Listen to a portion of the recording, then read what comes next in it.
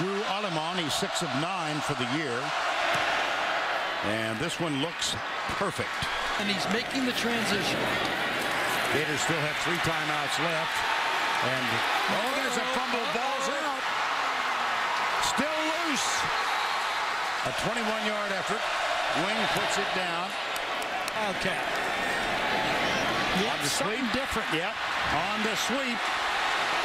Omarius Hines comes left. First down and 10. This time it's Gillislee. Up the middle, in for the score. Pressure coming. Mettenberger lets it go. Got a man open. It's Beckham. Beckham down the sidelines. Huge gain by LSU. Run blitz. Gillislee. Touchdown, Florida. There's the lateral. Landry. And by far the biggest win for Will Muschamp and Florida in his 1.5 years.